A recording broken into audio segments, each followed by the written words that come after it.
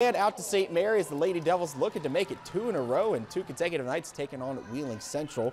First quarter, good ball movement from the Lady Devils. Kiera Martin open from mid-range, and she knocks down the jumper as they draw first blood in this one. A few possessions later, 4-0. Addie Payton fakes a pass, then throws it inside to Aaron Maxwell, who corrals it and lays it in for 2. That puts the Maroon Knights on the board.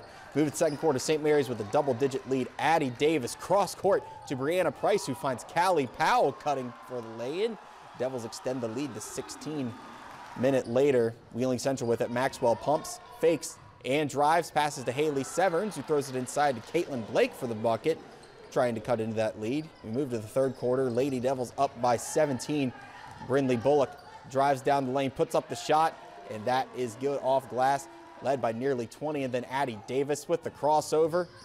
Gets a step on her defender, puts it up and in. St. Mary's dominant, 76-53 over Wheeling Central.